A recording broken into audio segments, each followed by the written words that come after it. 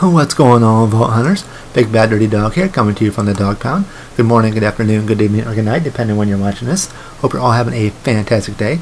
We are back here on Borderlands 3 with another episode in my series Legendary Weapon Farming Guide Review, where I show you where to farm the best legendary weapons in the game, minus that in the arms race DLC, because that's too much of a pain in the badonkadonk. So with further ado, let's get right into it. So this week we are taking a look at the Sandhawk.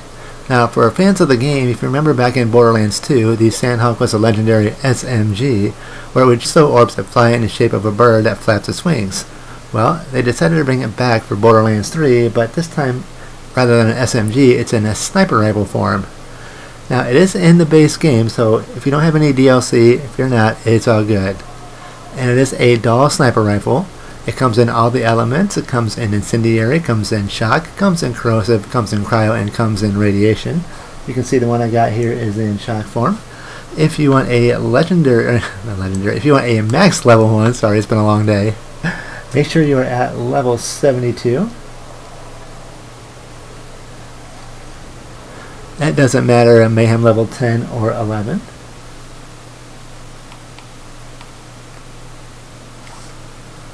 The max damage is 45,098 times 7, which I do not have. 61% accuracy, 72% handling, 2.0 seconds reload time, 7.31 second fire rate, 20 magazine size. Bonus stats, 10% critical hit damage, 21% weapon fire rate, 15% reload speed, consumes 3 ammos per shot. And now the beauty of this, it does swap between fully automatic and semi-auto would be the best one. But you can get this in either full auto and 3-round burst, full auto and semi-auto, and 3-round burst and semi-auto. Now, much like the one from Borderlands 3, it does shoot 7 slow orbs that fly in the shape of a bird that flaps its wings, and semi-auto firing mode reduces the horizontal spread. Orbs deal weapon splash damage of whatever, like in this case, the shock.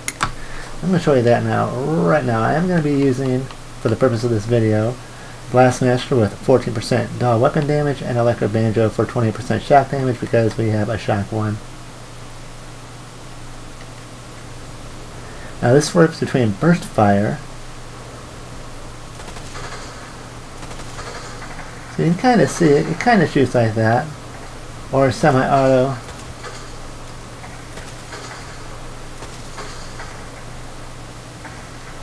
Now to get one of these bad boys, you're going to go to Atlas headquarters. And you're going to come through here, you're going to hang a right, and go all the way over here, all the way over here, up through this way, up through this way, up through this way, up through this way.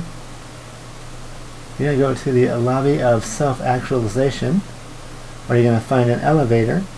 You're going to take that elevator up, and you're going to come to the CEO's office, and you're going to jump down, and you're going to find Katagawa Jr.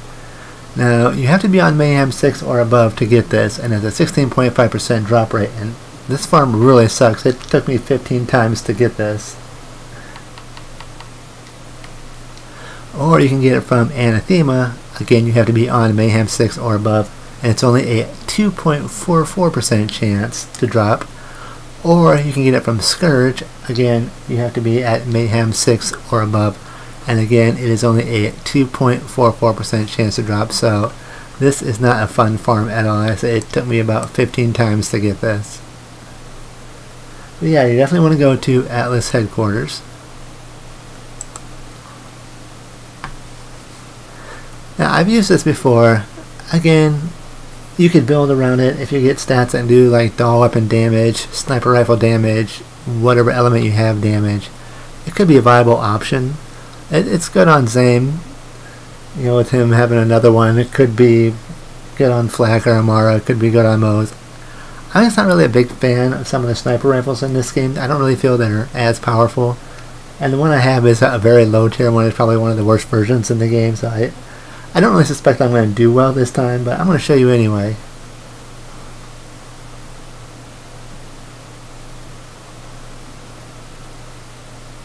Now, I may have to use my Iron Bear on this, because this isn't a fun fight, because when the fight starts, he'll split into 4 different ones. 3 of them are fake, and 1 is actually him.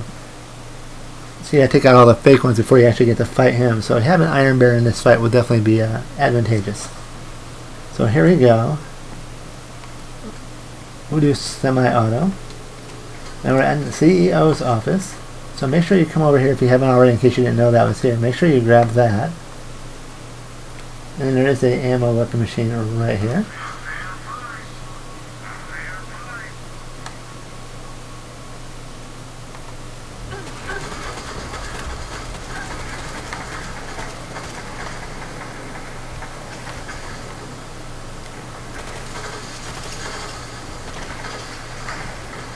See, it doesn't really do hardly anything.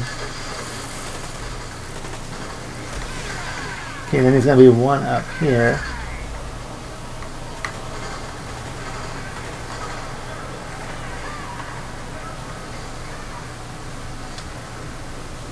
Okay, I just killed him and now I'm going to sit here and die.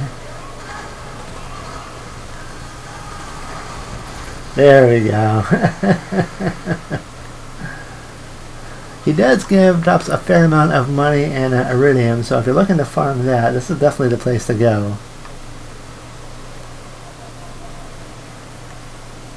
This is a fun little room back here you can kind of explore and go into. This is where you come after the mission's over when you're playing the game. But yeah, I mean, it's decent. Again, if you build around the gun, it can be alright. I'm not really a big fan of it. I probably won't keep this. I'm going to give this, I liked it better than SMG form to be honest, but I'm going to give this weapon a 6 out of 10. Let me know in the comments below. Oh, it's also featured in this week's Maurice's Black Market vending machine, so I'll put a link to that video up in the right hand corner in case you want to check that out. But yeah, let me know in the comments below, what do you think of this weapon? Are you going to farm it? Are you going to get it on the vending machine? I want to know. Let me know what kind of build you have, who are you using it on, what kind of success are you having with it? I want to know that. So that's going to do it for this video. As always, love and appreciate all you take time to watch, comment, like, and share my videos. It means the world to me. Much love to all your beautiful faces. If you are enjoying the content, as always, make sure you smash that subscribe button, hit the like button, and share the video, as it helps me out immensely. So until next time, stay awesome, stay amazing, and stay wonderful, stay fantastic, and as always, stay beautiful, my friends.